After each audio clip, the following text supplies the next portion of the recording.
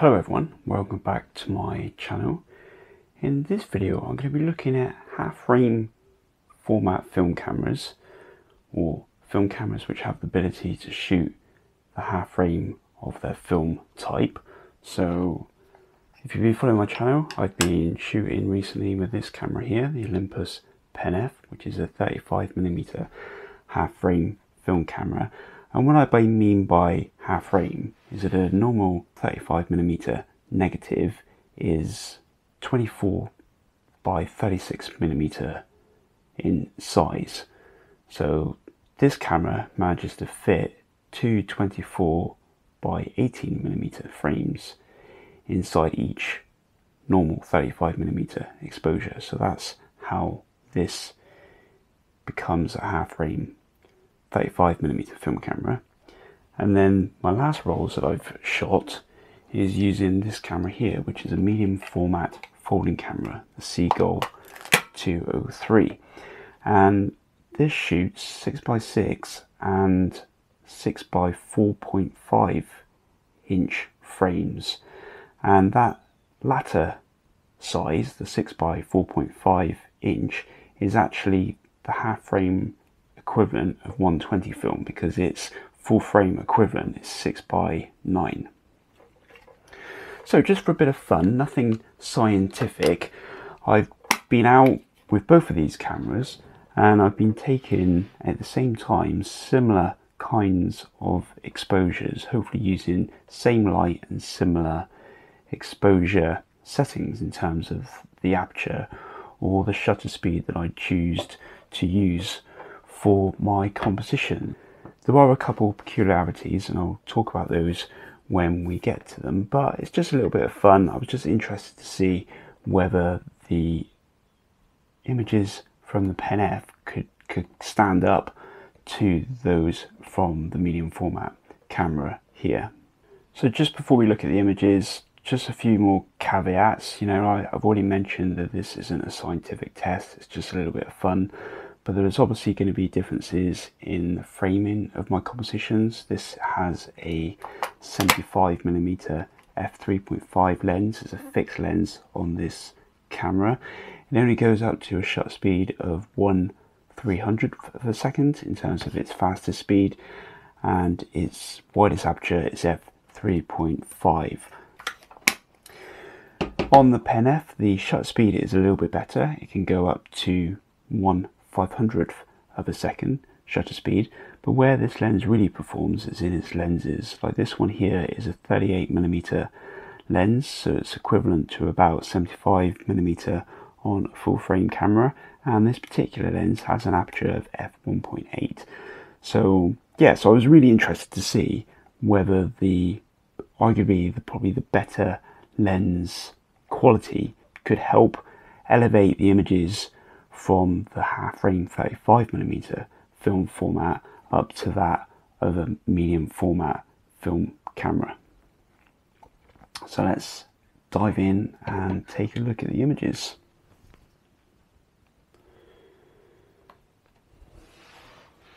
Both cameras had film which had a similar ISO sensitivity, so I used Ilford's FP4 plus 125 in the Seagull, and I also used that in the Pen-F as well, but I did have trouble with the Pen-F in its first film, so I tried another film which was another ISO 100 film, but it was an expired, obsolete roll of Jessup's Pan 100, which is a rebranded, or so people think, it's a rebranded Agfa Photo APX 100 film of yesteryear.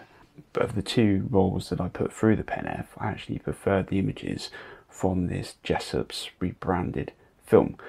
But anyway, so the film that you're looking at is not identical, but it was a similar ISO range. So with these first images here, you can obviously see with the medium format image on the right, there's a lot less grain in the actual image.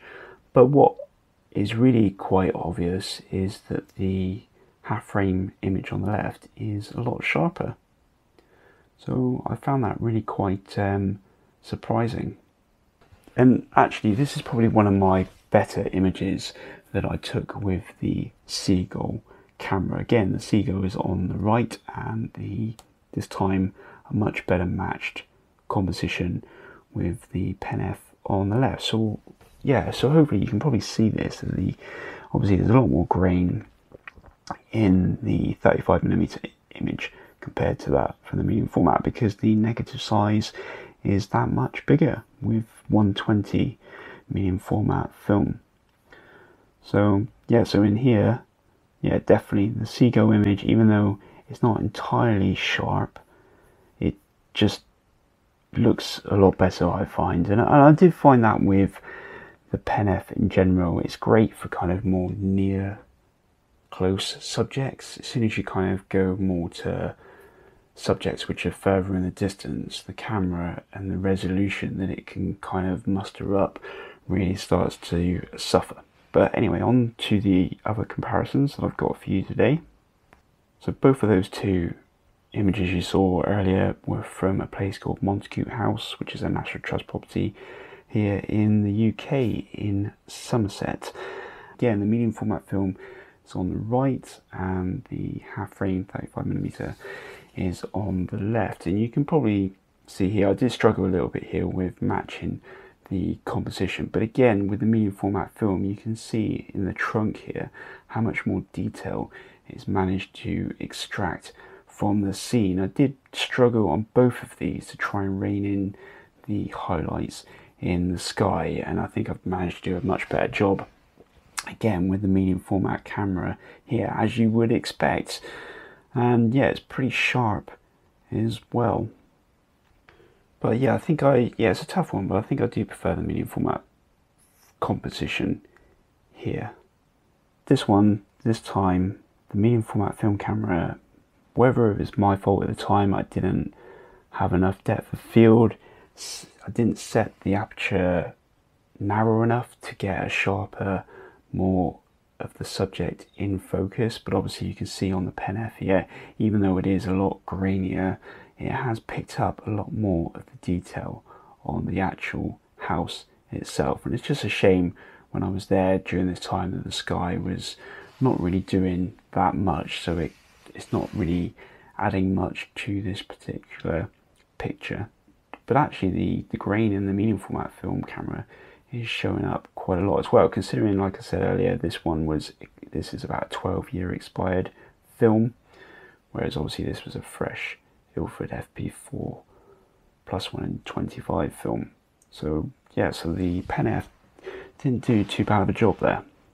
The next one is off this church that I took, again outside another National Trust property, but this time in Wiltshire here in the UK, near to an estate called Dinton.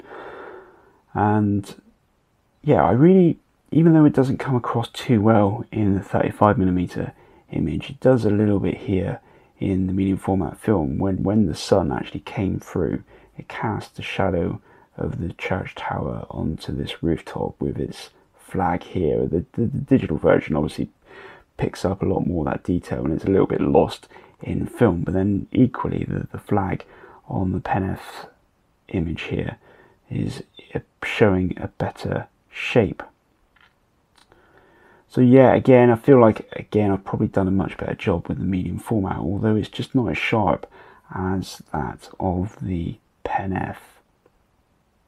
But it just looks a little bit more dramatic. There's more, because there's more detail to work with in the negative, you can obviously push it a lot harder before the grain starts to show itself, whereas obviously the grain in the half frame 35mm negative is showing up quite a lot in this image. So again, yeah, 35mm on the left, 120 on the right, and they're quite easily matched here. I actually prefer the image on the half frame camera this time, even though the clouds in the sky on the 120 film look a lot more dramatic. I just feel like I nailed the composition with this couple walking through the scene on this half frame camera. And I quite like as well the fact that the house is sharp, a lot sharper than my Seagull camera is, but obviously the grain is there. And then I like the fact that I've managed to blur out the foreground, whereas obviously there's a lot more in focus in the actual Boulder camera itself. And I've talked about it in another video, but it's probably not a fair representation of what a medium format folding camera is like. I've got like another one, a Boulder, which arguably produces much better images, but it only does 6x6, so not the half frame 120 format as I'm showing here. But a particular problem with my Seagull, and I've put up this picture before, is that the lens is a little bit dirty and there's fungus growing in it, so I'm not sure how much that has an impact on the quality of the images that it produces. I did have to work the Seagull image quite hard to get the kind of the detail in the house whilst retaining that information in the sky. And yeah, I just feel that here it just works a lot better with the medium format camera here in the landscape ratio, because obviously I've cropped the house a little bit here in the half frame camera, but it still does a pretty good job. But yeah, and again you can see that it's sharper, but it just lacks the quality of that medium format film look. Right, so now moving back into Dorset, this time to Shaftesbury and its famous Gold Hill, of course. So just to check for myself, yeah, so I just need to look at the grain in the sky, because obviously this is the half frame 35mm and on the right is the 120. So yeah, it was really quite a nice scene here when I captured this on both of these cameras. You could argue there's too much of this in the right, but the problem at the moment with Gold Hill is if I'd moved further around, there's a house further down the hill covered in scaffolding at the moment, so this composition nicely masks that out. But again, I really do like the medium. I like both images, but I think the medium format just edges it. It just feels like it's got a little bit more, the tonality just feels a little bit more natural, I guess, whereas again I've probably had to push it quite hard with the Pen-F to get it to a similar state.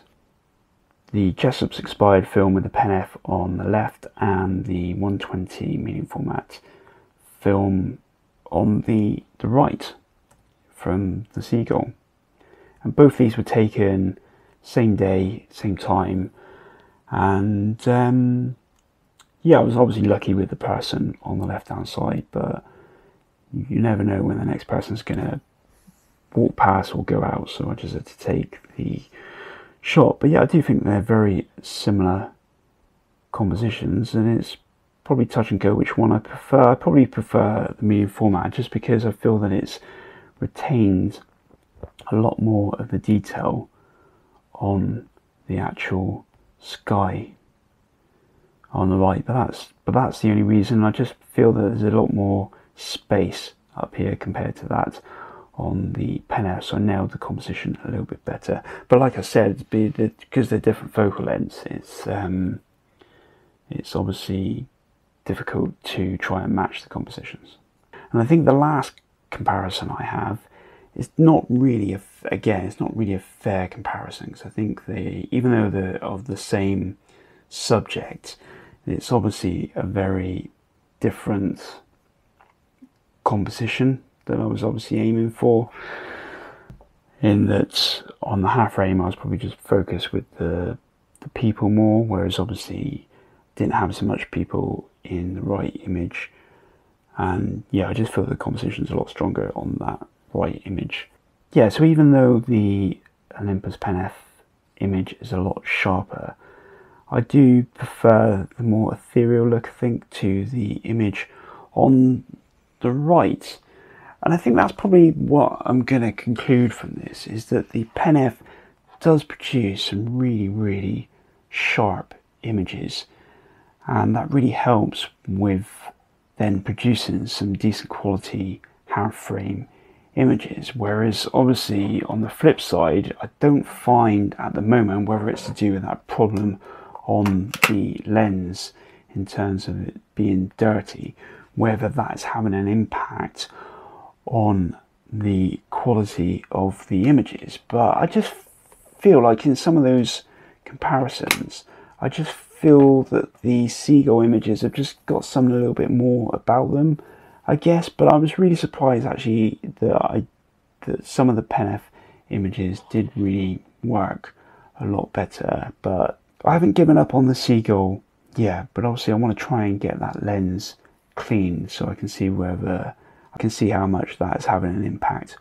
Funny enough, actually, if I clean it and they end up coming up sharper, will I like the images less? Because I guess it just helps with that more film look, in that obviously digital images are very sharp, almost too sharp these days, whereas film is not all about sharpness, it's about character and feel. And I just felt that in most of those scenarios, the Seagull did produce a more characterful image.